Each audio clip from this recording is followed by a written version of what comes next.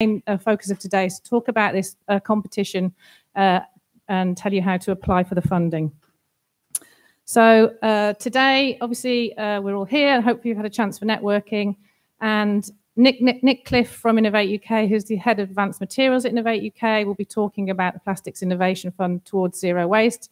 Nick's been instrumental in this fund, so please quiz him in all the breaks as to any nitty-gritty little questions over scope and what might be a good project for this competition. And then we've got two people from Innovate UK, Philip and Julie, who will introduce themselves, I'm sure, but they will talk about the details of actually how to apply the criteria, the scope, etc. And then after that, we're going to have a sort of couple of people with roving mics. It'll probably be myself and Brian over here on my left for Q&A. Any questions that you've got that come out from those presentations. And then I'll talk very briefly about how the KTN can help you actually apply for this, particularly if you've never done it before and you've not applied for an Innovate UK fund. We've got plenty of expertise within the room. Myself, Brian, and AJ at the back are all in the materials team. He's waving. Everyone on the WebEx, AJ is waving. He's also, AJ is actually the person on the WebEx who will be able to field any Q&A questions from the WebEx, so feel free to contact him during the presentation. And then finally, after we've spoken about KTN activities, Brian McCarthy will talk about a plastics packaging report that will be launched today. So there's more information for you, particularly if you're in the plastic space. The WebEx will then finish, and then we're going to invite people to come up for 1 minute pitches, and I will be mean, it will only be 1 minute, just to say who you might be looking for and your idea if you do want to collaborate for this fund. After that's finished, it's lunch and networking, which will be in the restaurant to the left as you go out the door. And then the meeting will close, but I'll be around if anyone wants any help to talk specifics that might have come out from the event. So without further ado, I'd like to welcome Nick Cliff, the Head of Advanced Materials at Innovate UK. Thanks, Nick. Thank you, Sally. Good morning, everybody. So I'm going to start with a brief apology, which is if anyone here was at the Plastics Innovation Awareness event we did a few weeks ago, you're going to recognize some or most of these slides. I have tried to change the jokes, so hopefully it will still be an entertaining 20 minutes. So I'm here today to formally launch and brief a new competition that we're running called Plastics Innovation Towards Zero Waste. I'm going to start by putting a little bit of framing around who Innovate UK are, where we sit within support for research and innovation in the UK. Innovate UK has been in existence for over 10 years now. Started its life as an organisation called the Technology Strategy Board with a very simple remit: to help UK companies and businesses innovate, to help them develop the new products and services, take world-class research and convert it into sort of commercial offerings, and help companies to scale and grow. We are public servants. Our money comes through the Department for Business, Energy and Industrial Strategy now. And for years and years, we were a sort of standalone, non-departmental, publicly funded body. But now, from the beginning of this year, we are part of a new organisation called UK Research and Innovation, UKRI. UKRI has been formed through the bringing together of Innovate UK and all the different research councils. So you have the Environmental and Physical Sciences Research Council, the Natural Environment Research Council, all of them. I won't try to name them all. But we're all now come together into one organisation. UKRI is chaired by Sir Mark Warport. And so over the course of this year and the subsequent years, you're going to see subtle changes in how we work, subtle changes in how we make funding available to you, the innovators out there, but also, hopefully, better and more joined up support right from the academic side of things throughout into successful commercialization. And in fact, it's fair to say that this particular Plastics Innovation competition was very much a product of working with the other research councils. And it's part of a wider piece of work, which I'll touch on later in the presentation, for a much bigger package of support for the plastics sector. But what are UKRI trying to do? Well, we want to be the best research and innovation agency in the world. We really want to sort of take the world-class research that the UK is good at, and sort of push it out, get it growing and scaling. We want to drive and deliver growth and productivity across the UK, and also, and importantly, not forgetting the importance of delivering social impact, societal impact, making the world a better place for all of us. So I won't dwell on these statistics, but this is specific to Innovate UK. We're here to help. Since 2007, we've invested over 2.2 billion. The slide is a little bit old. I don't know what it is now. Probably 3.5. It's ticking up as we speak. 3.54 if we add in today's. We funded, thousands of projects across dozens of organisations. The projects that we funded, the projects that you guys will do, have led to jobs. They've led to growth. They've led to money coming back into the economy. So we're all very happy. At the moment, one of the biggest pushes that you'll see across Innovate UK, and that we're taking the opportunity to mention at all our events, is this thing called the Industrial Strategy Challenge Fund. So the UK government published an industrial strategy around November last year, and it particularly set out how the UK was going to sort of grow and drive, how we were going to sort of move into this brave and strange new world that we find ourselves moving towards. And the Industrial Strategy Challenge Fund, it's coming in waves, and it's part of our overall commitment to see total spend on research and innovation in the UK reach that magic 2.4% of GDP. So at the moment, we're somewhere in the sort of somewhere between 1 and 2. So we've got a ways to go. 2.4% of GDP is a lot of money to spend on innovation. Of course, one way that we can achieve that goal is to reduce GDP and just spend the same amount. So it's a little bit counterintuitive, but there we go. But if you look at the ISCF, in wave 1, we had projects around medicines manufacturing, robots for a safer world, batteries for clean and flexible energy storage, affectionately known as the Faraday Challenge. So that's a huge multi-million-pound, multi-year commitment to driving change in the electric vehicle battery market. Wave 2 challenges started this year, transforming construction, transforming food production, all sorts of challenges. But what you'll see, of course, is none of those directly really relate to plastics or circular economy or resource efficiency, although there's elements based in there. So, but what we are doing is we're currently in the middle of wave 3. So working across all the organisations that form constituent parts of UKRI, led by the Natural Environment Research Council, we are hopefully going to be submitting a proposal for a big, significant, multi-year programme of funding specifically to achieve or work towards the stated government target of zero avoidable plastic waste by 2042.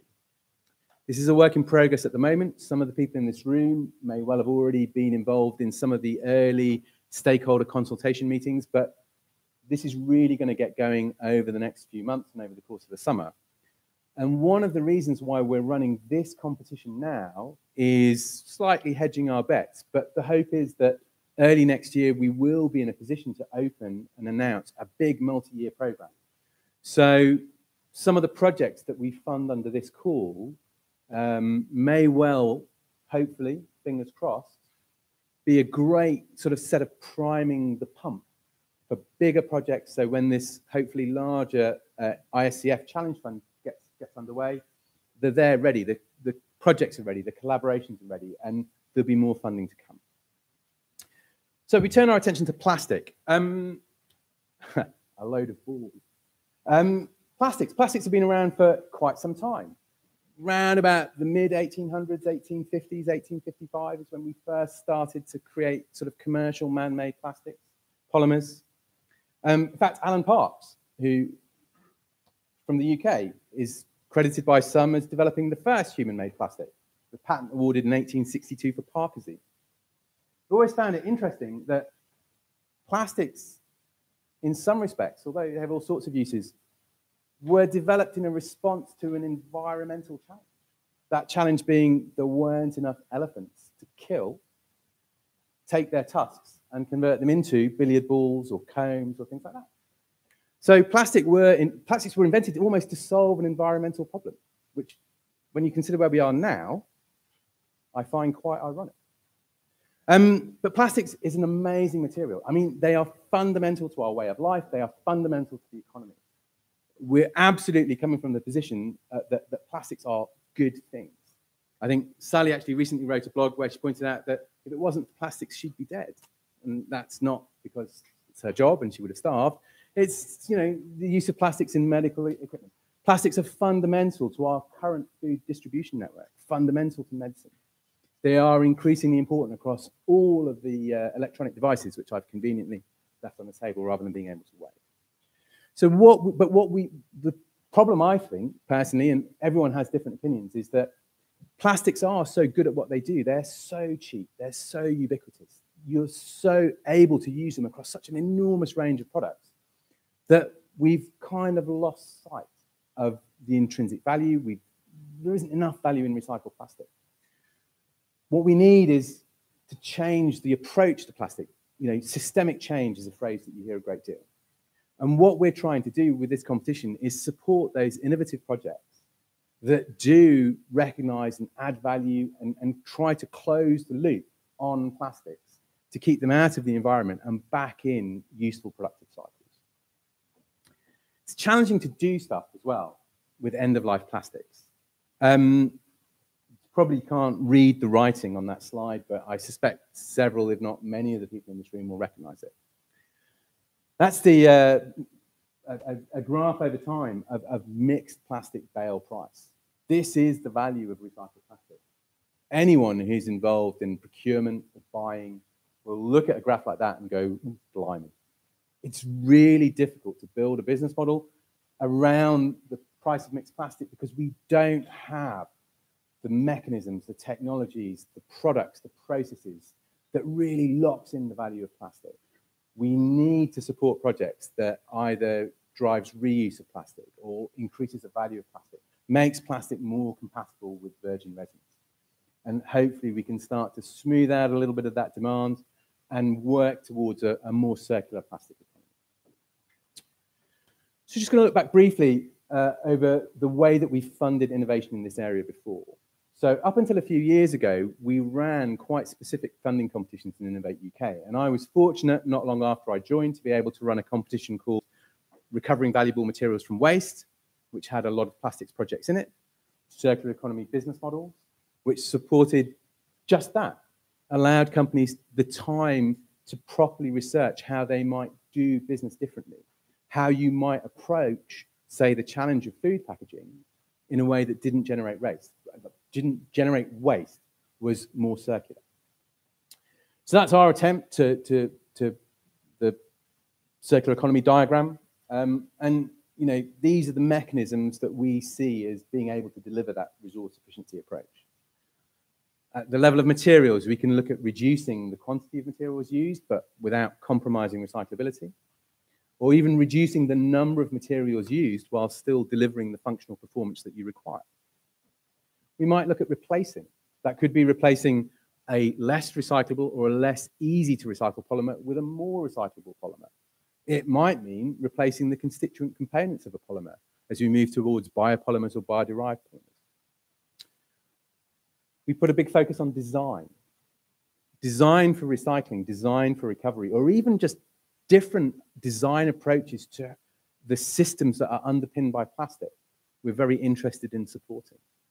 It's very easy off the top of your head to say, oh, let's get rid of plastic straws. I'm on camera, so I shouldn't have done that. You know, but who really does want to carry around a metal straw? We're not all weird like me. But, you know, but how else might you approach it? You know, designers are rarely given the opportunity to be let off the leash.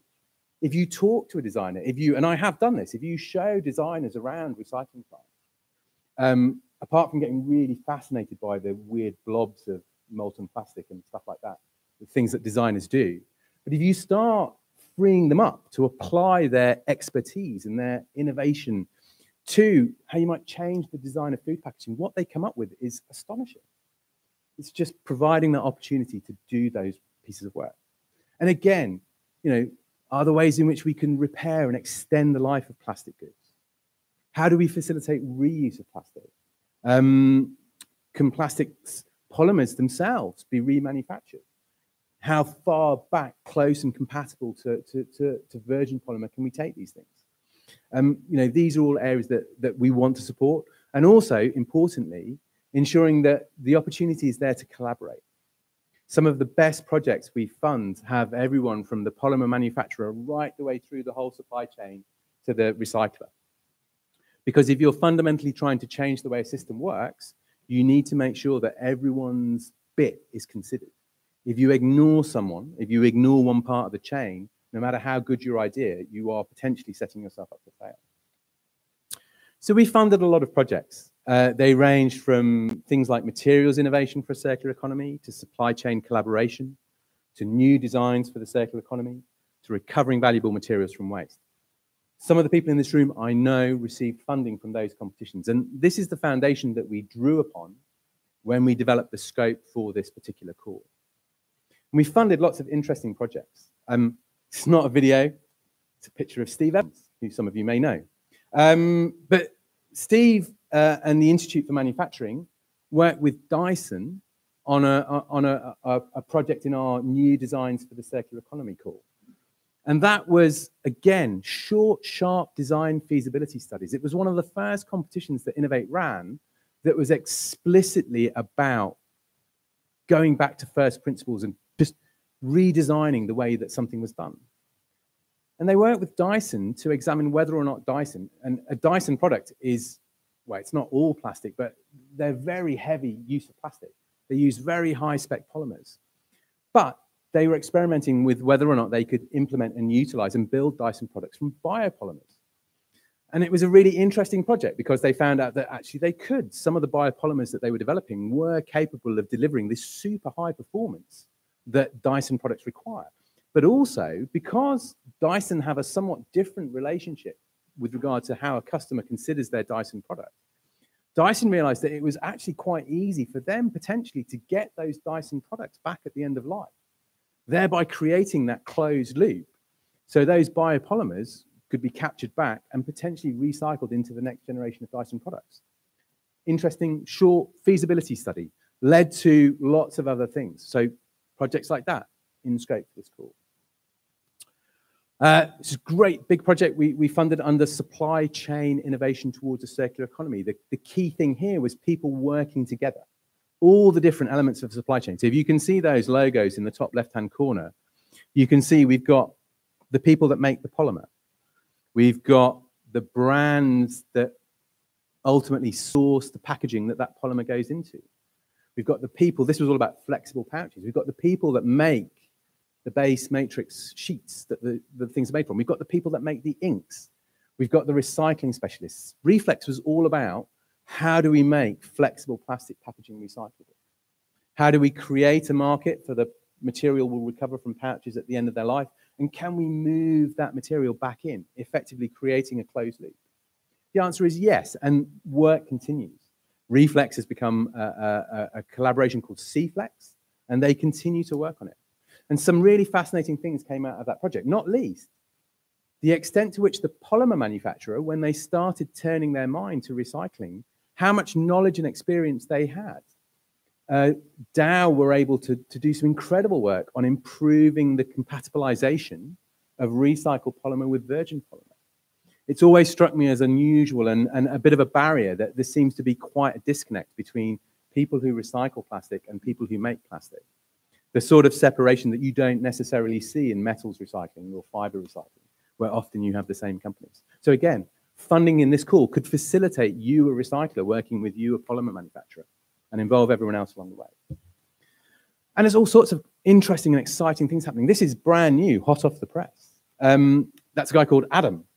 Adam was one of the winners in our Young Innovators competition. I think, is he in the room? No? Good. He's very tall. Met him briefly the other day. He's enormously tall. Adam, working by himself, has created a filter system that you attach to a domestic washing machine specifically to capture microfibers. Brilliant idea. Lovely. Design, a product, you know, potentially that technology could be licensed to washing machine manufacturers. That technology could be sold as a standalone bolt-on unit, depending on your willingness to get under the sink with a wrench and play around with stuff. I know I would. Anyway, you know, again, interesting design context, technology, different approaches to solving this overall systemic problem. So just going to finish with some projects that we didn't fund, but just some ideas, some of the things that we're thinking about. So new materials. Has anyone seen these? Gumdrop bins? I'm very fortunate. I met Anna, the designer who created Gumdrop several years ago. And I was blown away. It's insane. It's chewing gum and plastic to make a new material, but utilized in quite an interesting way. So she found out, she discovered that you could combine chewing gum with new polymer, quite a strong pink colorant, as you can see, to make a new material. And she thought, what am I going to do? Oh, I'll make it into chewing gum bins. And then once that gumdrop is full, you close it up, you send it in, and it gets reprocessed into the next generation of gumdrop bins. Obviously, ultimately, that's not sustainable because you would end up with just one giant gumdrop bin the size of the planet. Maybe the fish could live in it. No, but she's branching out now into other products and other markets. So now you're starting to see this material being utilized to make the soles of shoes. Very pink soles of shoes. But whatever. But, you know, those sorts of projects, interesting. It raises awareness, but underneath it, there's a sound and growing business. I don't know. I just stole this slide from Google. It was credited, but I think the picture's zoomed out. You know, packaging concepts. Hopefully, you get the idea. I used to work in plastics recycling, and you had a special cold, dark place in your heart for trigger packs. Because trigger packs have metal springs and tiny little metal ball bearings. And they look to machine sorting for the most part. They look like just normal PET bottles. So they're merrily sorted. They drop into our very expensive granulators. And those little ball bearings turn into like shotgun pellets. Pow! Smash at your knives. But why? You know, go across to continental Europe and you'll often see just the bottle and they expect people to swap over the trigger pack. But this is a different concept. So here, you would own the bottle, and why wouldn't you sort of perhaps make that a little bit nicer? The product is delivered in that little clip-on thing at the base, and then you add water, off you go. Packaging concepts like that, reducing the amount of plastic used. Yes, potentially challenges around the recyclability, but everything is a balance, and these are concepts. We funded new recycling processes. So that is a slightly washed out shot of the RT7000, which is a system that's designed by a Swindon company, if you don't know, Innovators in Swindon, called Recycling Technologies, who are in the process of building something quite special up in Scotland. I think so. I saw Tim earlier from Zero Waste Scotland. Really interesting system. Uses a fluidized bed reactor, and it's able to take all that low-grade, hard to sort, difficult to valorize mixed plastic detritus, let's say, once the nice PET and the HDP is hooked off, sold to recycling companies like where I used to work, what you're left with is a challenge. This is almost a chemical-based recycling process, converts it into industrial wax, a high-value product. This is a company that we've been proud to support over several iterations of this technology, and now they're ready for market. So who knows? The next recycling technologies could be sitting in this room. And even at like interventions at the large scale. So those of you that know will know. Those of you that don't. That's a preform system. So that injection molds, they're little plastic preforms that then get stretch blow molded to make the soft drinks bottles, the water bottles, the personal care bottles. Made by a company called Husky. And that is the Husky Hypet 6000, something like that, brackets RF. What does the RF stand for? Recycled flake. So this is a major equipment manufacturer who's innovated and researched and found a way to develop plastics manufacturing systems that are predicated towards the inclusion and use of recycled plastic.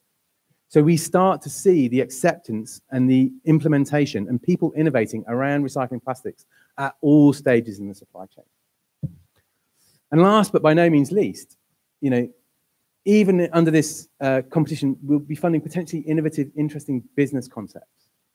This is Splosh. I'm a Splosh customer, but I'm not sort of formally endorsing them.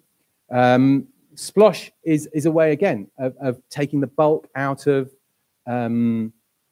shipping around household products, but also intrinsic to the Splosh model is reuse of plastics. They're extending the life of plastics containers. So you get high quality, or heavy duty, I should say, containers for washing up liquid and floor sprays, and you get concentrates posted to you by the post. Cuts down on packaging, reduces the amount of plastic, extends the productive life of the plastic bottles. But even the plastic bottles that you use, if you do decide to go away from Splosh because you forgot to order the washing up liquid sachets and your family were upset and you got shouted at, you know, even if you choose not to continue with the service, again, you can still pop those things in your recycling bin. But, you know, ideas, collaborations, doing things differently. So that's it from me. I'm going to hand over to my colleagues who are going to tell you exactly how to access the money. You've paid the price. You've listened to me waffle on for 20 minutes. But again, just to finish, the scope of this competition, the aim of this particular competition is to support innovation with the potential to deliver circular economy approaches to plastic use. Brackets, looking at Sally, including plastic-based textiles and elastomers, or rubber, for those of you that know. So what does that mean? It's a broad scope. I'm sure you'll have picked that up from diligently reading through the entire scope document available on the website. But it might be, you know, you could have a project around developing new polymer materials. It could be new product designs, plastic product design. It could be a new recycling process.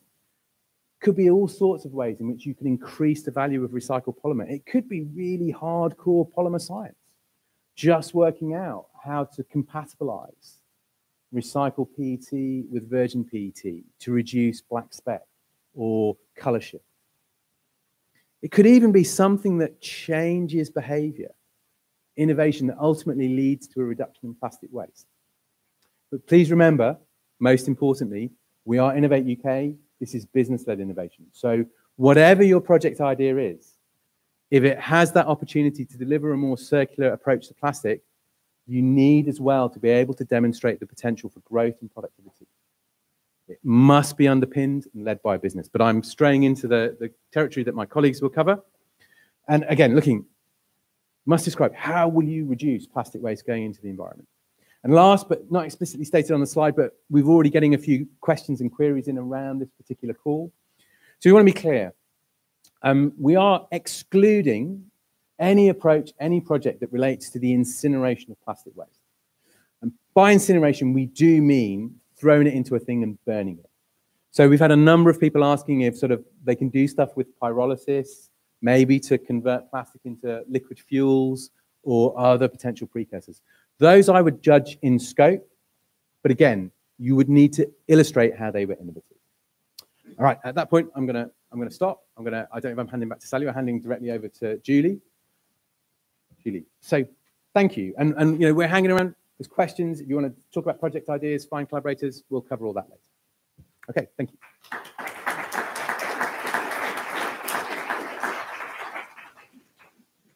Okay, thank you. I'm not sure how I can follow that. That was really good. Thank you very much. I'm Julie Brown, Portfolio Manager at Innovate UK. I'm here with my colleague, Philip. We are just going to talk you through this brief agenda here. We're going to go through the eligibility criteria of the competition. We will then look at the application process, project details, and the application questions. Then I'll hand across to my colleague, Philip, who will go through the finances, which includes the project costs, funding rules. We'll look at the assessment and selection, and then we'll look at the project setup for successful applicants. And then at the very end, we'll have a Q&A session. So should you have any questions, either on process, finances, or scope, you've got an opportunity there to ask some questions. Okay, eligibility criteria. This is all on the guidance documents that are all online. So I'll just quickly go over these. Projects can range between 50,000 to 1 million and can be 3 to 24 months in length. To lead a project where the project costs are below 100,000, you must be an SME.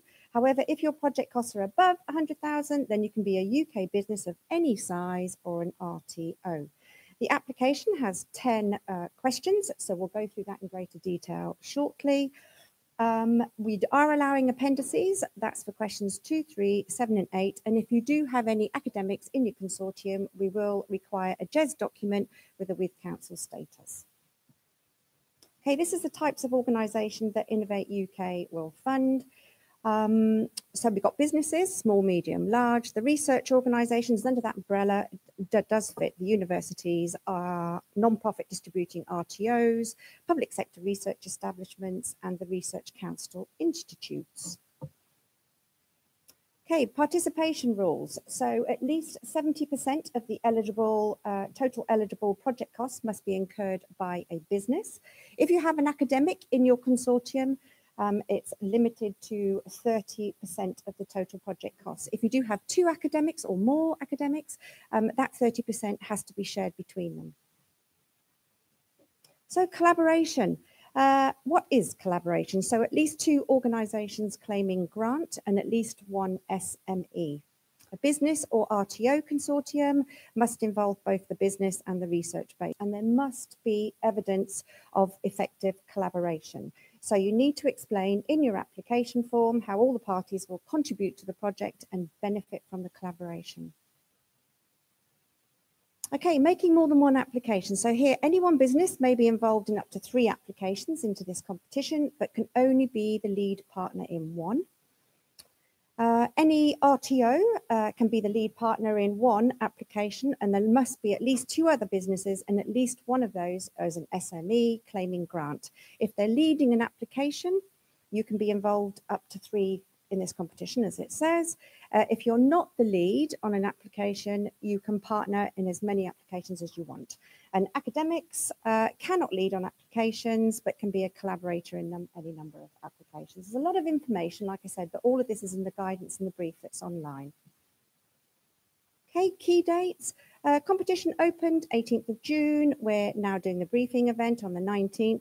Submission deadline. This is when the competition closes online, and this is a 12 o'clock hard stop deadline, 8th of August.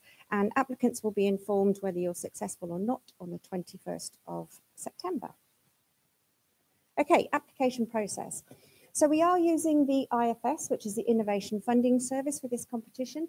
Relatively new. It is digital. It's our digital platform. There's no registration required. It does calculate your eligible grant dependent on the amount, the size of your business and the research that you are conducting, and it will validate your application. So we'll go through this now.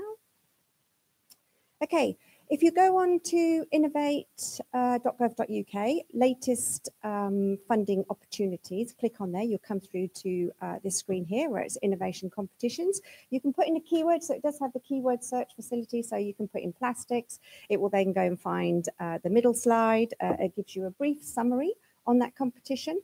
And if you are happy and it fits what you want to do, you can go in and there it will have all the tabs, which is key dates, information on how to apply. How to apply will have all the questions, so you'll be able to see all the questions there, the criteria, the scope. If you're happy and it is the competition for you, you just press the green button to start application. If you're new with us, you need to create an account on IFS. Very, very easy to do this. You can just go in, you can use Companies House to find the information or just key this in yourself. If you're not new, you just need to re-log in.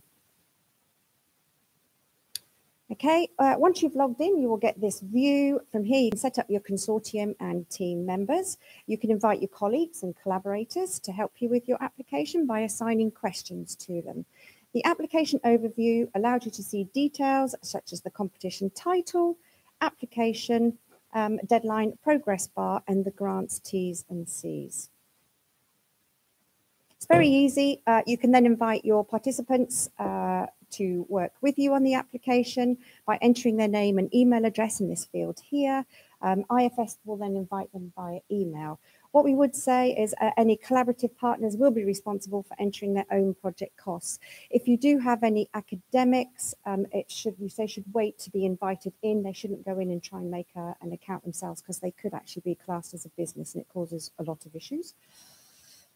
Okay, IFS, when completing your application, you can assign questions to other people in your organisation or partner organisation. They can complete and edit the answer. They can then assign it to someone else to add a little bit more details around it. It just saves us sending around emails and paper as such like. It can all be done all online.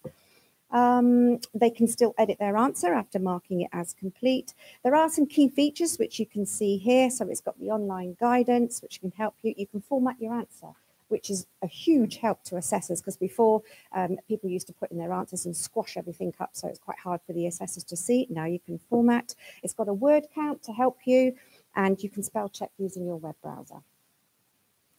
This is what the application form looks like. It has 3 sections that you will need to complete. So we've got project details, application questions, and your finances. So we'll go through the application project details now.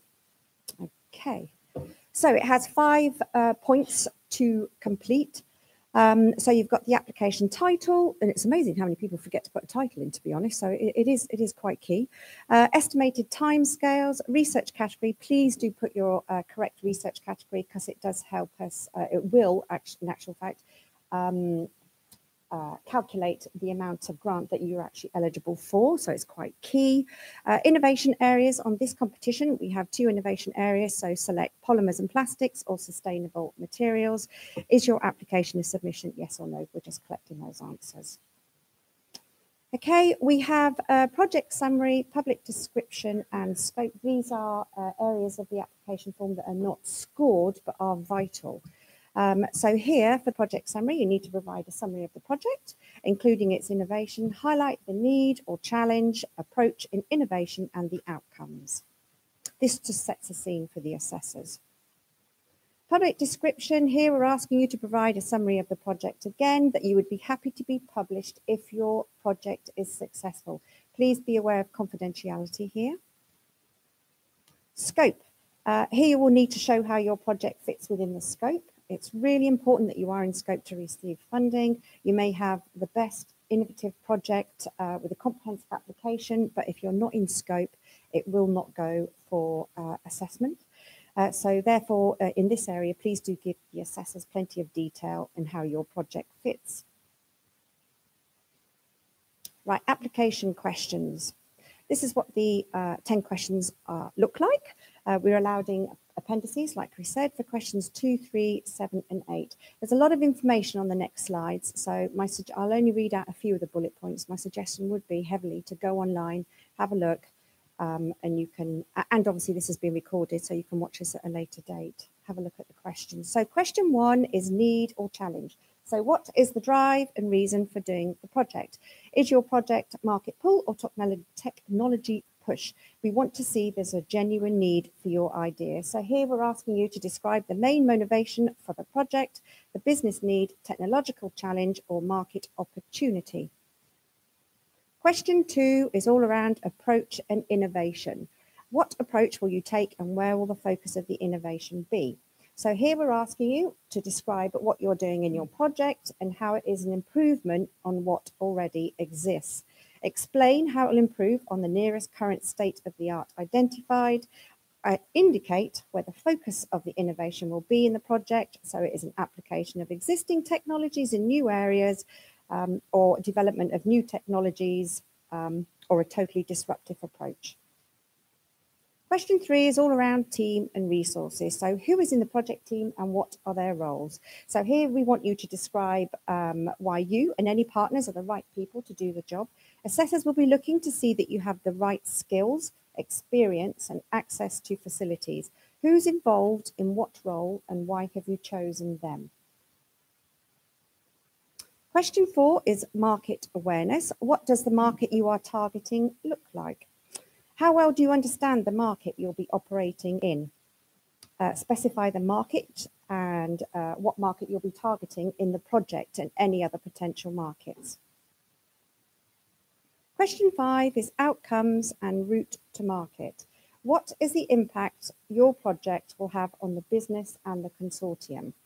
Describe your current position in the market again, and any supply value chains outlined. Will you be extending or establishing your market position? Describe your target customers or end users and the value proposition to them. Why would they use it or buy it? Question 6 is wider impacts. So here we're asking you to describe the wider impacts of your project outside your project team. Identify and where possible quantify the economic benefits from the project to those outside the project, so that be customers, others in the supply chain, broad industry and the UK economy, such as productivity increases and import substitution. Here we'd like you to identify any expected social impacts, either positive or negative, for example, on the quality of life, social inclusion, exclusion and jobs, be they safeguarded, created or changed or displaced. Question 7 is project management. Assessors are looking to see that you have a well thought out project plan. So we'd like you to outline the main work packages of the project, indicating the relevant research category and the lead partner assigned to each and the total cost of each one. Describe your approach to project management and identify any key tools and mechanisms that will be used to ensure successful project delivery, and highlighting your approach to managing the most innovative aspects of the project. Question 8, risks. We know that innovation projects, or innovative projects, I should say, are risky. It's what we're here to fund. So here we're asking you to identify the key risks and uncertainties of the project, including the technical, commercial, managerial, environmental risks, highlighting the most significant ones. Explain how these risks will be mitigated. Question 9 is around additionality. Tell us the difference the public funding from Innovate UK would make to your project, such as faster route to market, more partners, reduced risk. What is the likely impact of the project on the business of the partners involved? Tell us why you are not able to wholly fund the project from your own resources or any other forms of private sector funding. What would happen if your innovation or your application was not successful? Question 10, costs and value for money.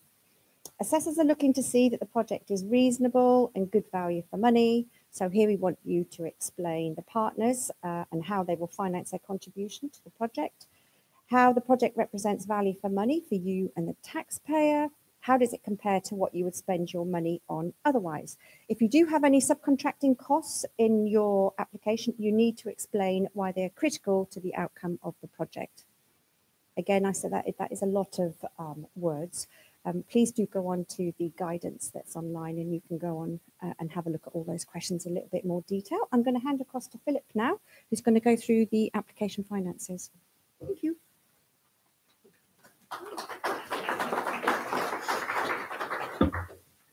Thank you very much, Julie. I'm Philip Hadder. I'm the portfolio manager for this competition. I'm just going to be going through the second half of our operational slides with you, starting with application finances. So at the bottom, under the Your Finances tab, there are 3 sections to complete.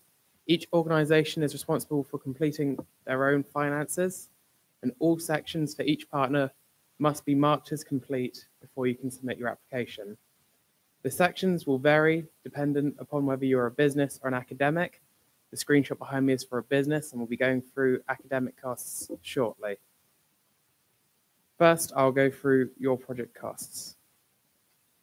So any organisation not completing a JES form, so everyone but the academics, will need to complete their project costs using this form. There are 7 eligible cost categories that each organisation needs to complete. We're now going to go through each of these in detail. IFS works on the basis that you enter your detailed costs and their values will be calculated and validated by the service. Project cost guidance is available online. Please familiarise yourself with this before making your application.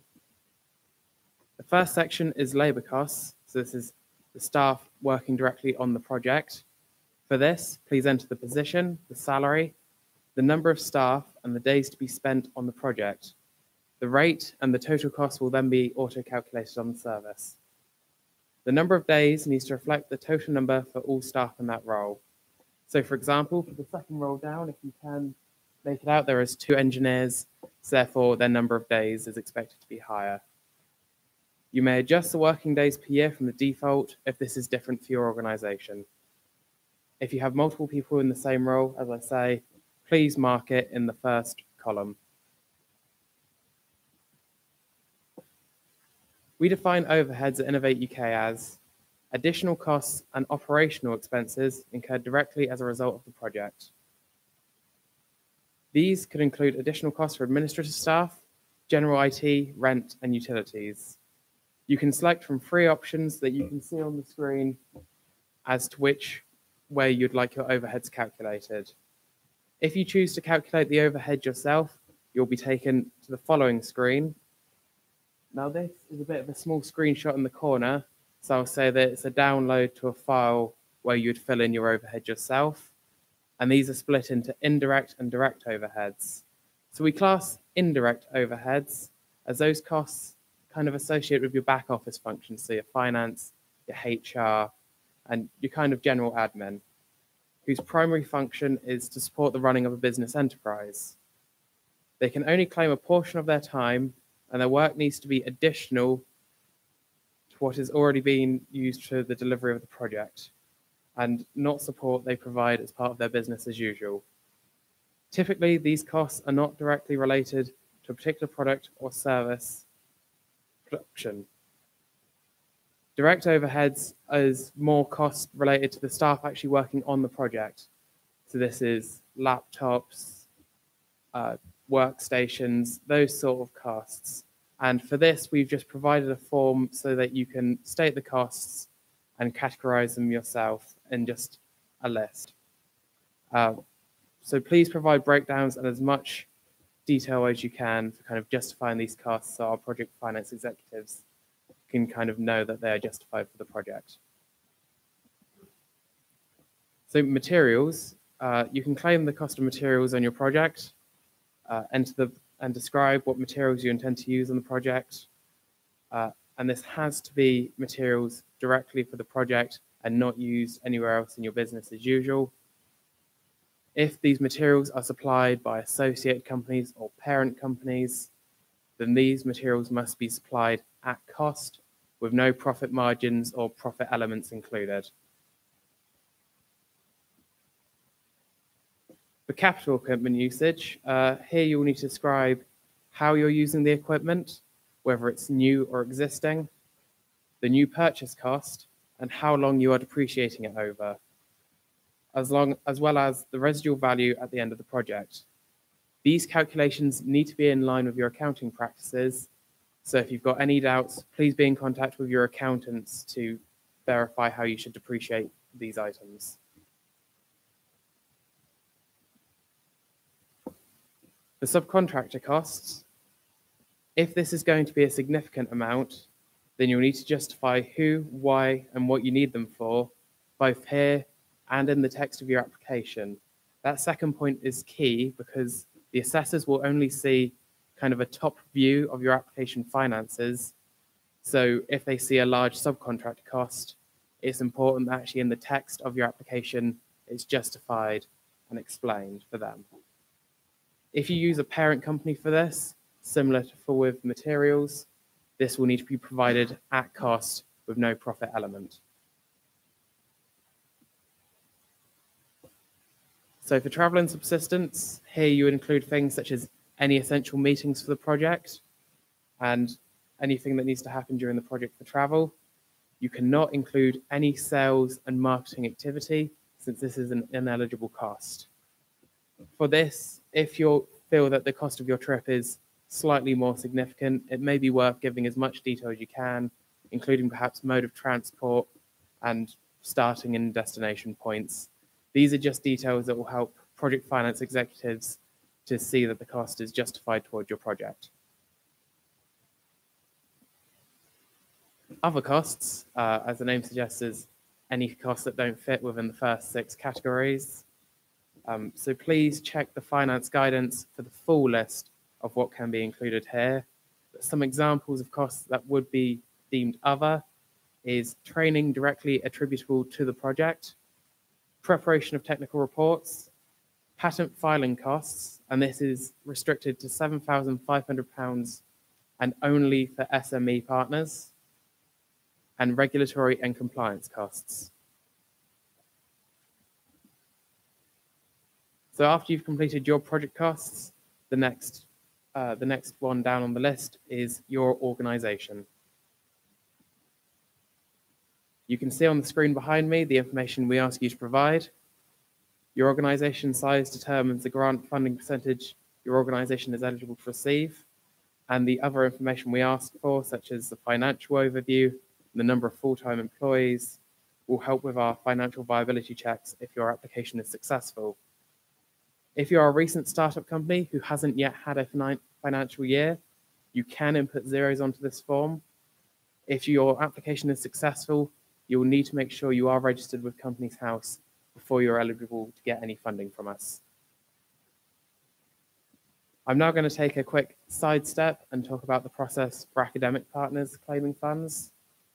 So, as people who have applied to us before will hopefully know, we use the GES system for academic costs.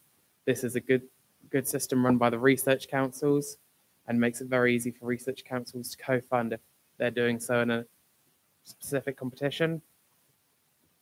The form validates costs for us, and Innovate UK does not have access to the GES system to extract the information ourselves, which is why you will need to send this information to us. So the view on IFS for an academic is slightly simpler than it is for a business.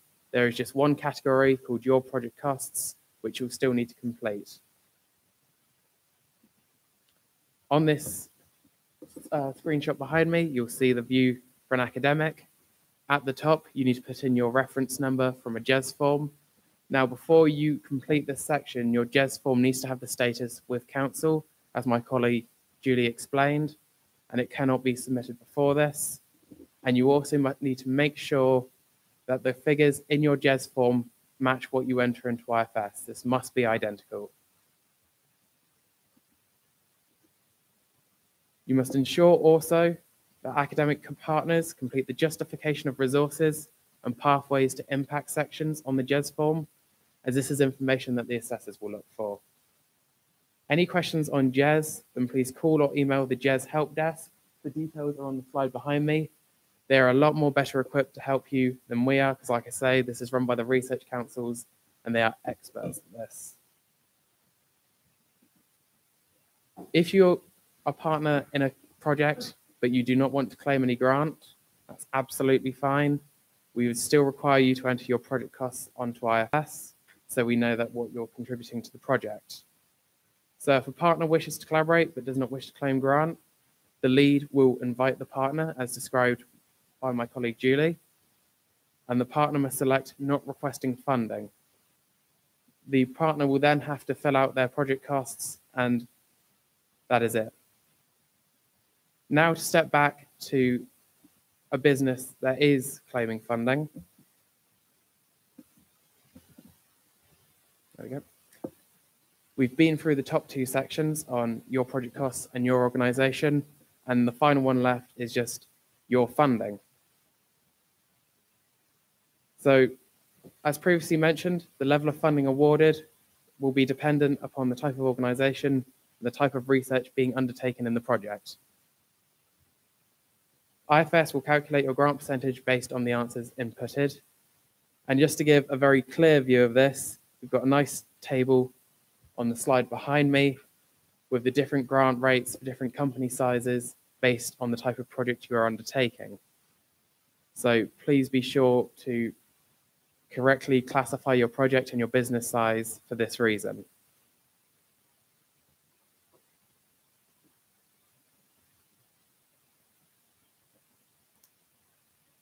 So, as well, as part of IFS, there is no longer a conditional offer letter with this new process, as those who have applied to us in the past may remember, which is why it's important that each organization acknowledges and accepts the standard grant terms and conditions before the application is submitted, as this replaces the conditional offer letter.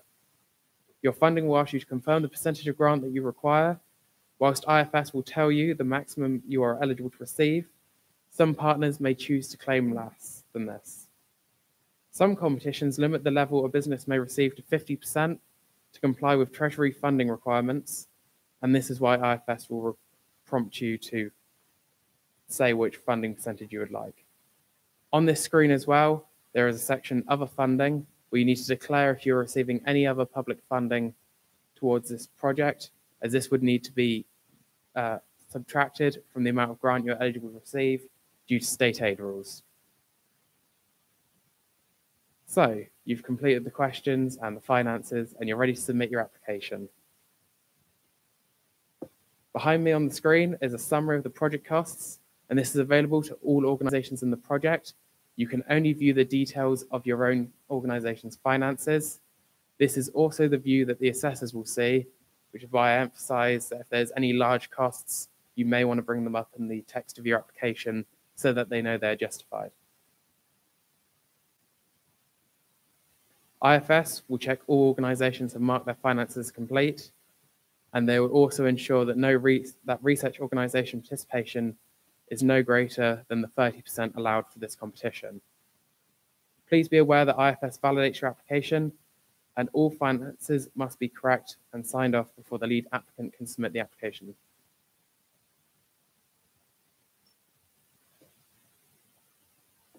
Similarly, all the application questions, the 10 questions and the project summary, and those details must have the green complete check mark next to them. You can't really see on the screen here, but you can see that a few of them have red marks, and that's because they're still marked as incomplete. You do need to make sure that these are all green and marked as complete, and please leave plenty of time to make your submission as well, because if there is an issue like this on submission day, then we'd hate for you to miss the deadline. So kind of on this note, we see a lot of applicants who complete an application but don't complete the final step. So please ensure you click Submit Application. You'll get a screen like this that makes sure you're sure that you want to submit the application. And once you submit, that is it. You can go back and view the application, but you can no longer edit. The view you will then get looks like this. So as you can see, application submitted. The lead participant only will receive a notification email to confirm that the application has been submitted. And the details at the bottom of that screenshot is IFS telling you what will happen next. So there was a screenshot here, but I think it disappeared in the translate over. Whoops. So anyway, what this graph was basically showing, I'll just paint a word picture, I guess, is in the hours running up to a competition close, the number of applications we receive through IFS increases hour on hour up to the noon deadline. The point of this was to emphasize, don't leave submission to the last minute. Thank you, Nick. It kind of looks like this. But the main point that we're trying to emphasize with it, thank you very much, is that on submission day, our customer support services will be very busy taking calls from last minute applicants. And if you leave it to the last minute, we'd hate for you to not fill in a question correctly, or we've had people copy and paste into the wrong question and submit. And after you submit, there is nothing we can do to help you. So please leave yourself plenty of time. After you've submitted, on your dashboard, as you can see from the lower, it says application in progress, awaiting assessment, application submitted. So you're all good. It's all sorted. You just need to wait till the competition closes. So application assessment. All applications are assessed by independent assessors drawn from industry and academia. From reading lines and lines of assessor feedback, we hear again and again the kind of things they're looking for, which is clarity, detail, justification, and that the applicant has presented a viable opportunity for growth. As far as our Innovate UK process goes, once the competition closes, we will look through the applications to make sure they're in scope. If we deem them in scope, they'll be then sent to 5 independent assessors. They will then score the applications and send their scores back to us, which we'll combine, and that will be the score that your application gets. Assessor feedback, the lead will be notified when this becomes available, and this will be available through the IFS dashboard, and you'll be able to view the exact feedback that the assessors have had about your application. I'm now going to spend a bit of time talking about project setup for if your application is successful. So we've changed the project setup process to make it more simple for users. As I've said previously, we no longer issue a conditional offer letter after notification. So that kind of saves some time and saves us a piece of paperwork. Therefore, the setup process is simply just checking your costs. We'll assign you a monitoring officer. You will need to input your bank details. And the important part is you'll need to get your collaboration agreement if you're working with other people. You'll need to get that sorted and also upload an exploitation plan onto our system before you're able to start. So the 7 steps then between, I guess, being successful and starting your project, is project details. When you receive the notification that you're successful, please log into IFS and prompt your partners to do the same, since we will need the lead to nominate the project manager and a finance contact. The lead will also confirm the project location and the start date of the project. Collaborating partners will also need to log in because they'll need to give us a finance contact in order to contact them with any queries we might have. Innovate UK will assign you a monitoring officer who will be in charge of monitoring your project. And all partners will need to go in and give us their UK bank account details so that we can verify them ahead of the project starting. This is an important step. Innovate UK will then conduct their financial reviews and all partner finances.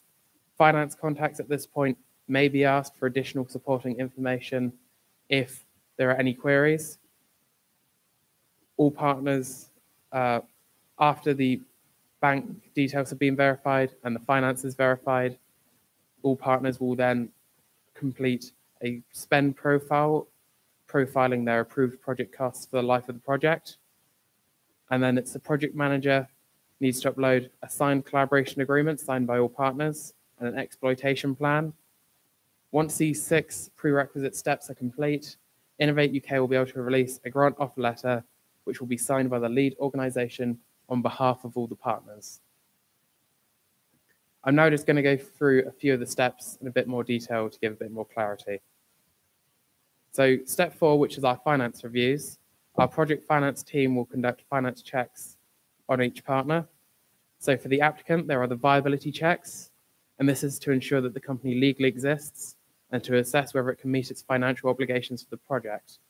So for example, a small or micro company will only receive 70% of their eligible costs.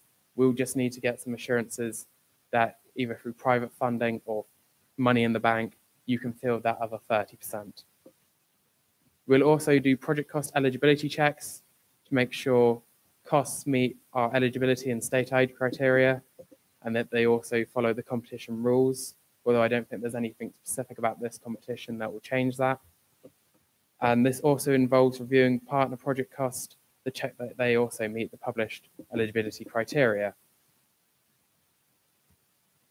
The 6th step is another important one, since this is the collaboration agreement. And so this is an original agreement signed by all participants in the project. And the key features that we'll need to cover is who is in the consortium, what are the aims, and how is the work divided up. Ownership of IP is always a big point for these documents, and management of the consortium. Now we bring this up now because negotiating a collaboration agreement is complicated and it can be time consuming. So we want you to get you thinking about that now. Ideally, you will have started work on it before you even submit your application. And then the grant offer letter. So after those 6 prerequisite steps are all done, the grant offer letter will be released. The lead applicant will have to sign and return it, although it's important that obviously all partners have read it and agree to it.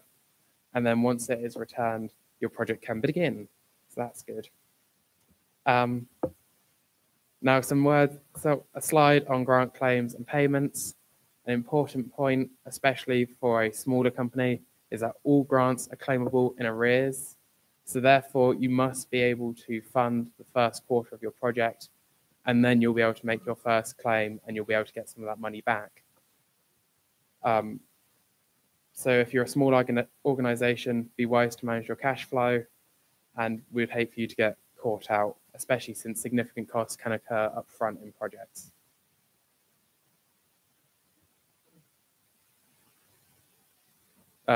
Claims are only paid once our necessary reporting and auditing is done as well. So please work with your monitoring officer to get that all complete. And happily, that brings me to the end of my slides. I hope you've enjoyed. And now we're going to have the Q&A. So any questions you have on process, scope, the application questions, I believe we're going to have some roving mics. Can I just say thank you to both the speakers first, please? Thanks. 3 speakers. Okay, we've got 3 ways to field a question. There's 2 people in the room with roving mics, and there's also AJ Capadia, who's fielding questions from the WebEx, who has his hand up. So we'll take the first question from AJ.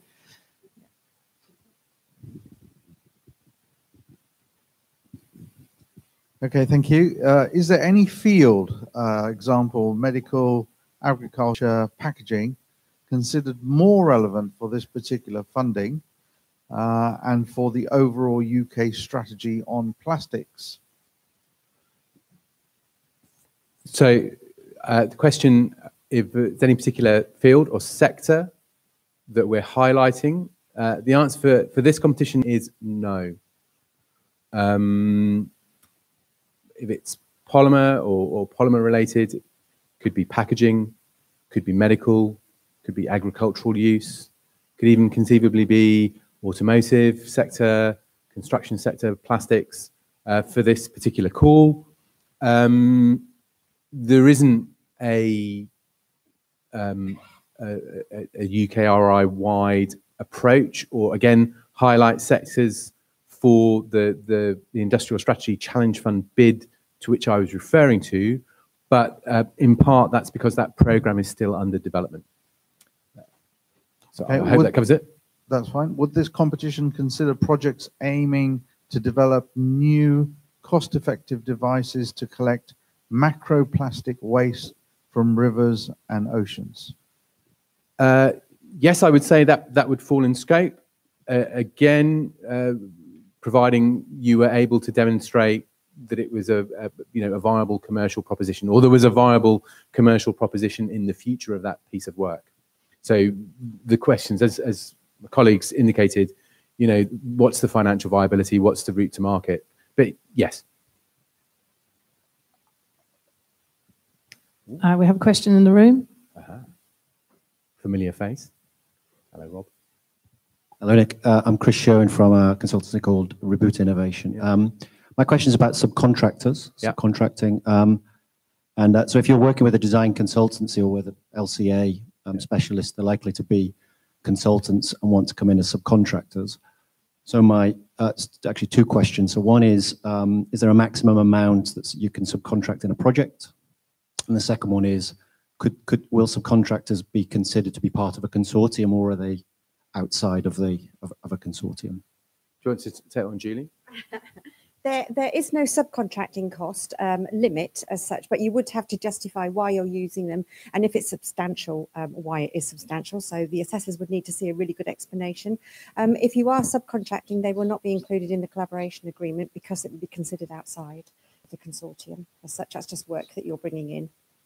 So they won't be mentioned in the collaboration agreement. If you're subcontracting. And if you need 2 partners, would a subcontractor be considered a project partner or not a project partner? Not a project partner, no. Thank you. You can, now there's a good question. Can you subcontract on a less than 12 months, less than 100K as an individual SME? Subcontracting is still a valid cost. So if you were below if you were in the single entity project, then you could subcontract. But that would have the cap on the project value and duration. Any more? I see more. I got a question regarding scope, actually. My name is Julian Steer, Cardiff University. In particular, would mixed materials be in scope? So if you were looking for a recovery process, that uses plastics, but also perhaps incorporates paper. So creating some kind of composite product that included both plastics and paper, or? Our proposal is to look at an alternative reductant, and the paper would be a component in that material as an alternative reductant. Okay, is that, apologies to people, would I have seen something about that at the Steel and Metals Institute launch? Is that similar? I don't think so. In Swansea? Is it for use in steel? It is, yeah. Okay, so... but yeah, iron making in particular. Happy to talk in more detail offline. You know, if it's about adding value, creating value for plastic, and there are other materials involved, yes, I would say that would be in scope. But reiterate the thing about approaches where you're just burning are not in scope, which I appreciate that, you know, based on my understanding of what that initiative is about, if I've understood correctly, and I'm thinking about the right thing, I appreciate that that's not straight incineration, that there's a higher purpose, if you like, to it. Yeah. So I would say probably. Okay. But if we talk more, I will give you a definitive answer. Right, thanks. There we go. Thank you. Tsunami. 2 questions, if I may. So the first one is around the research category, and can projects be split over feasibility, industrial research, and experimental development? Yes, and there's an equation that you use to calculate depending on how much is in which category, and there's advice.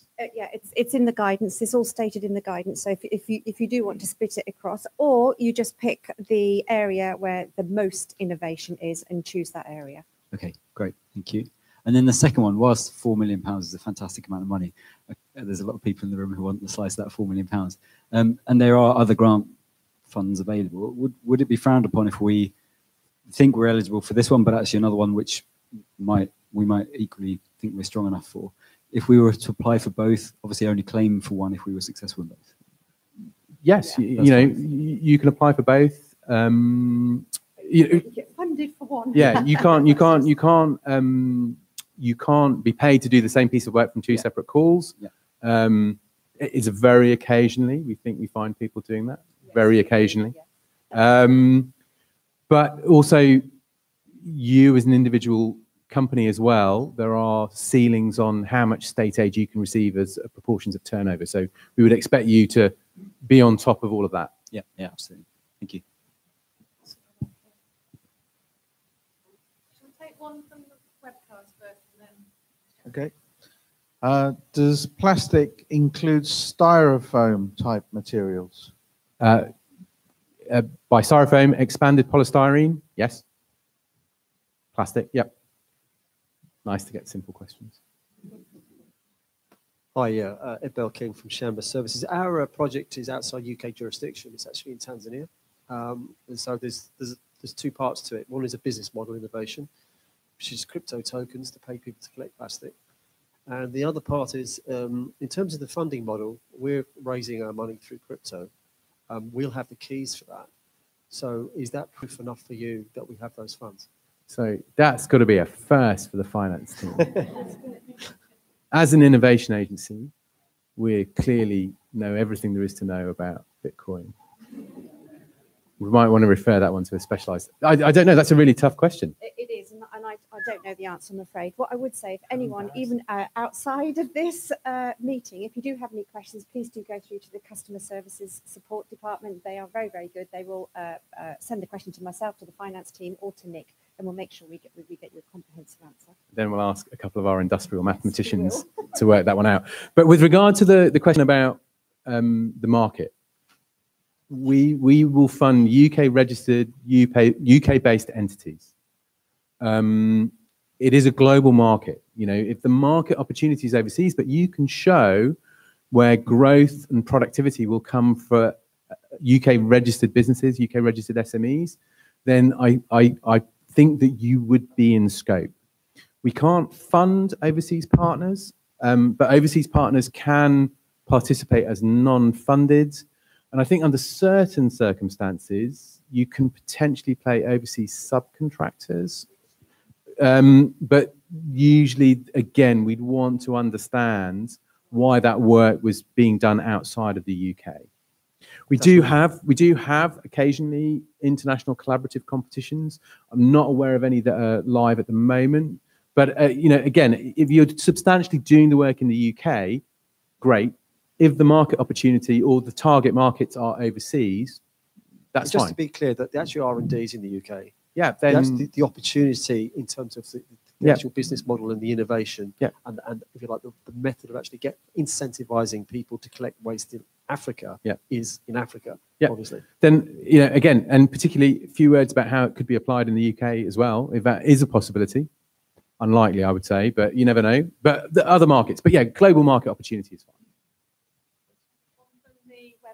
Okay, so another scope question. Can an alternative material considered to replace the plastic be considered for this competition? Yes, so new material development is considered in scope. And if it was particularly, would need to demonstrate how it would lead to a reduction potentially in plastic waste, persistent plastic waste in the environment.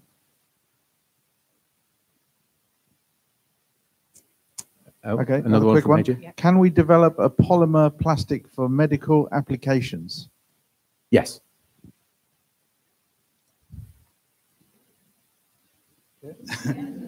Here you go, Tim Baldwin from Zero Waste Scotland.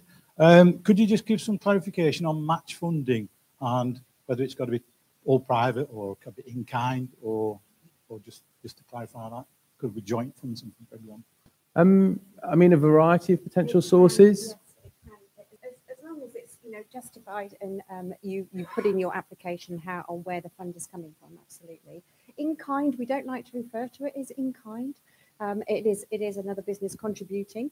You need to put a monetary value on that. So whatever they are contributing, be it whether time or equipment, you need to put a value of that time and equipment and put it into the application form.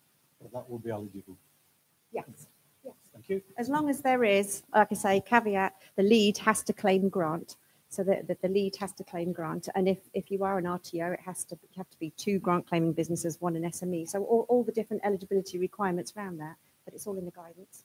And of course, everything has to be audited first quarter and end of project. So your independent accountant will need to sign off that everything balanced out. Hello, I'm Fernanda from Luwatt. My question is about whether pyrolysis or chemical recycling that involves heat, like melting or some sort of heat, but it's not incineration, is in scope. Yes.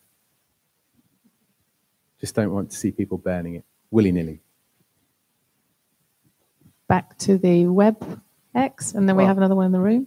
Well, this is one from me actually. So, fiber reinforced plastics, composites, by another word, are they in scope?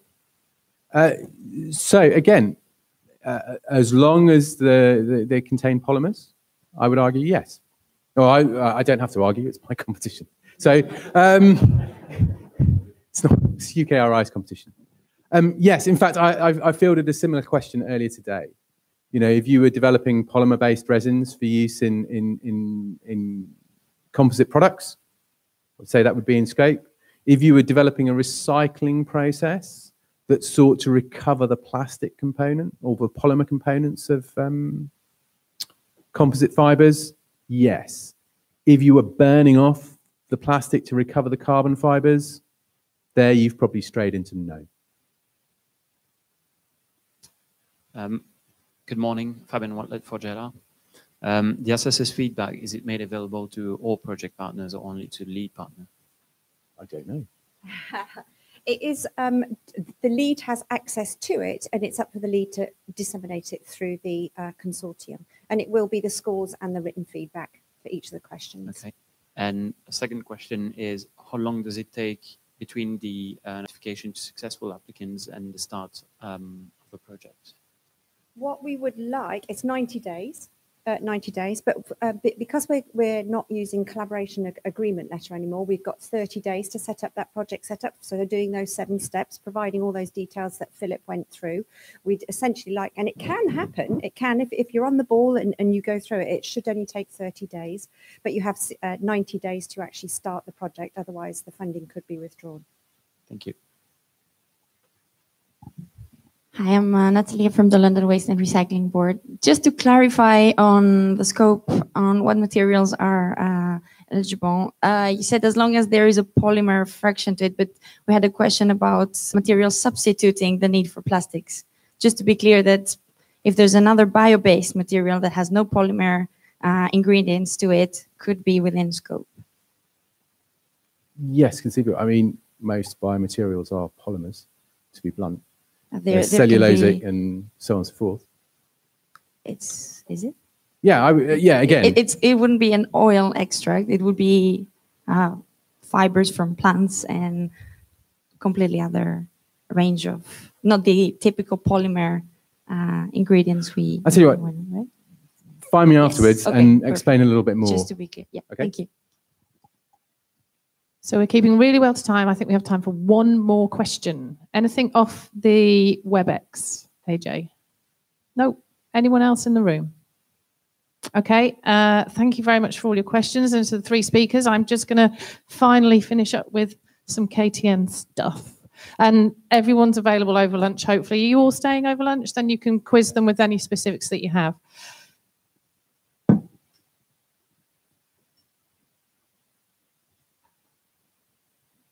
Okay. Oh, no. I think I prefer the handhold thing. Or Britney Spears with an earpiece. That would be great. So the Knowledge Transfer Network who's holding this event, just to show you who we are and how we sit, Bayes Fund UK Research and Innovation, Nick spoken about this morning. And they also, obviously, Innovate UK is part of that UK research and organisation.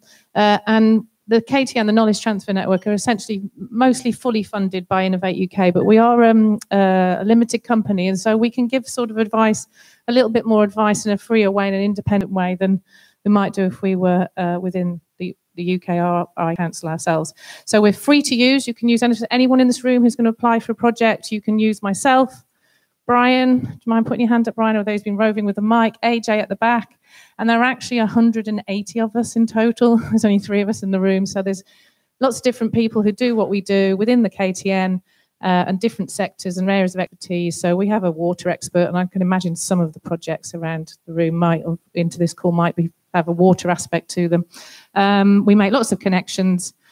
We have a lot of staff, and we hold events like this. I just show you how we work. We try to understand the whole of the innovation landscape. So we work closely with a lot of other people within what we call the innovation landscape, and also the Innovate UK family. So there's an entity called the European Enterprise Network. We work closely with them. For the materials team, that's a guy called Andy Hebb, who's based out at the University of Greenwich. So this is if you want to get European contacts and collaborations. Now I'm sort of talking quite widely outside of the scope of this very specific event, but you might be that your project does fit into another call that was brought up by the chap in the middle there that was speaking. You might want to input this application into another call as well.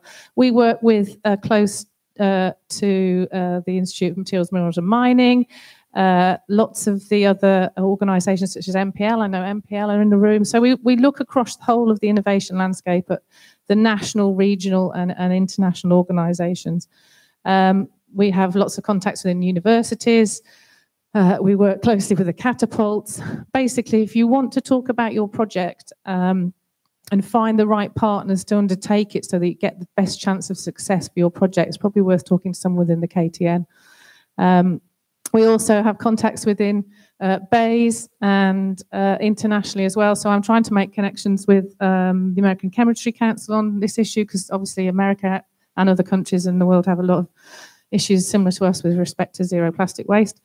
I just want to say there's also just been published by the KTN a good application guide. So in terms of what's been gone through by the Innovate UK team, we've also sort of written down from our experience, our sort of combined experience within the KTN, how to write an application to make it really successful. That'll tell you about accessing collaborative competitions, how to apply, finding collaborative partners. And most of the staff within KTN have worked on competitions before, so they have a similar sort of profile, and we can help you apply. There's a link to the guide there for anyone on the WebEx. You can go straight and have a look at it now, and those in the room a little bit later. There is another fund at the moment called the Open Programme. It's also an Innovate UK fund, which I guess have very, very similar application process to the ones that just been described by Julie and Philip. And actually any project in this room that's applicable for the Plastics Innovation Fund would also be applicable for this fund. So you might want to start thinking strategically and tactically about where to put your project for best chance of success, and talk to the KTN there. So just very briefly, that has to be led by a UK business or research organisation, exploiting and carrying out your projects in the UK. You can work alone or in collaboration with others. And it's open now and closes on the 11th of July. And we do know that there will be a round 2, which I think will open on the 12th of July. So, so if you miss this competition, which closes on the 11th of July, you could apply to the second one, round 2.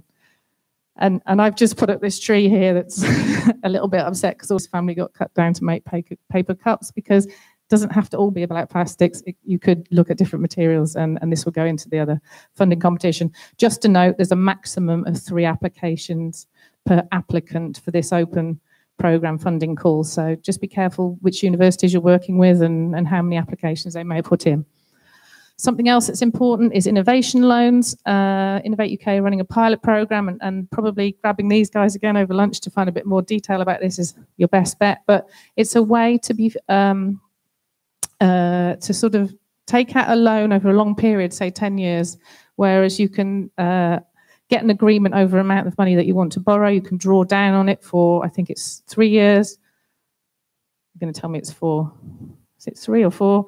There's a period, a sort of fallow period, when you just pay the interest back, where you can get the results of your project funds to market and start getting a profit, and then you pay back in the last 3-year period. So I think 3 and 3 doesn't add up to 10. So one of those is a 4-year slot. So KTN and Innovate UK aren't financial advisors, so do have a talk to your financial advisor about this. But it's a low rate loan, it's 3.7%. You could get £1 million funding there, between 100,000 and £1 million.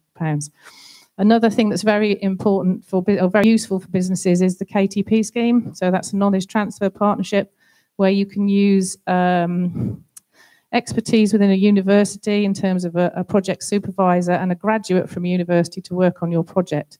And they're funded to about the level of 50%, depending on the size of your company. And they often end up in the KTP graduate being employed in the company. So if you're a business, it's something to look at. Something I know even less of, but I think might be important coming in through in the future, is the UK Research and Innovation Strength in Places Fund. So beginning to look at sort of critical mass of where expertise or sectors are that have knowledge in a particular geographical area. I mean, from my experience, although I don't have the data and I probably need to look at it, I find there's a lot of recycling companies in the Northwest region. And I wonder whether that's because there's been expertise in that area with people like ICI in the past in terms of chemistry and polymers. And if there is a critical mass in that area, it's possible those businesses could get together to look at a strength in places in a particular sector to apply for some larger funding. At the moment, it's open for an expression of interest, and £50,000 C-Cord funding would have let businesses in that area, let's say it's that area and that topic, working with their local enterprise partnerships, etc., to try and develop and drive bigger funding into that area. And that, I think, is between 10 and 50 million in total if you're successful. So have a look at that if you're looking more strategically. Just to bring up a couple of other things I've noticed in this actual space where we're talking today, EPSRC have got an event for academics tackling the challenges of plastic waste. It's an event on the 12th of June. So I think that's looking towards getting expressions of interest into their call. I haven't got... It says the 12th on the website.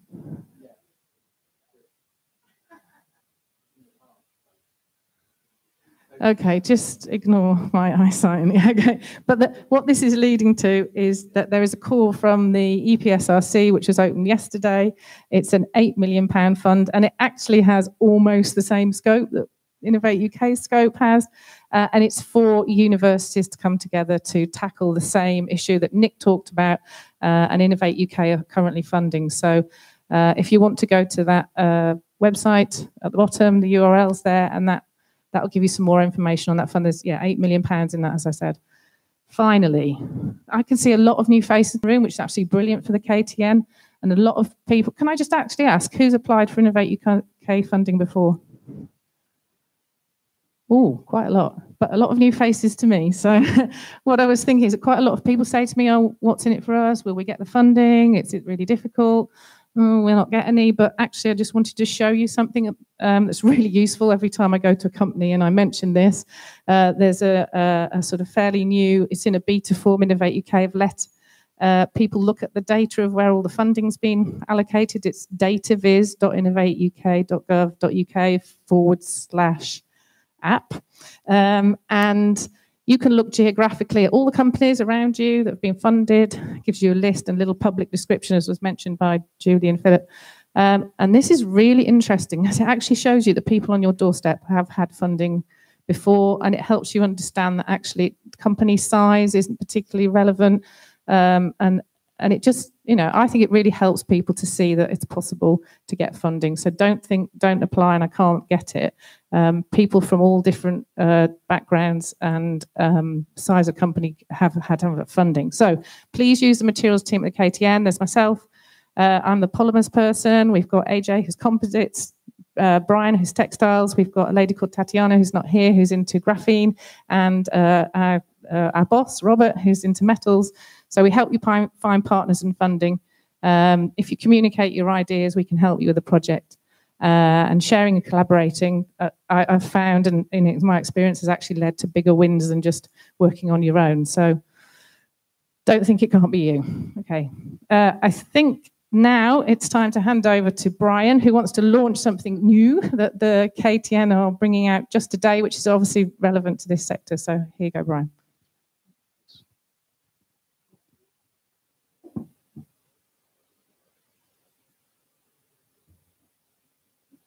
So I've got 2 slides, so I'll take you just a couple of minutes to cover this. We have been working for the last 2 or 3 years with the UK packaging sector, and clearly the packaging sector is a major user of plastics. And we thought today marks the launch of a packaging report. It's been published by the KTN. It covers the UK packaging sector, and it's basically a landscape study, but it also touches upon a bit of road mapping as well. So there's a bit of sort of future gazing. I was quite intrigued. We've had, I think, 3 or 4, possibly 5 events over the last 2 to 3 years on packaging. And it tends to deal with food waste. We've looked at smart materials. We've looked at smart technologies being embedded into packaging materials. And there's a number of technologies that will interface in that particular sector. But what I thought would be very useful is just to give you a couple of statistics.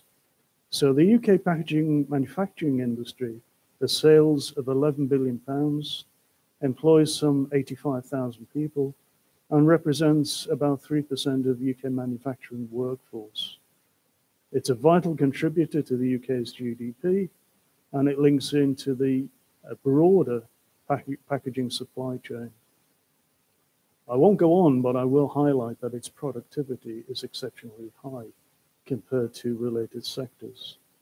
And it covers a typical packaging product life cycle, would start with design and innovation, progress through raw material selection, production, manufacturing, transport, distribution, intermediate use, and finally through to the consumer and the customer.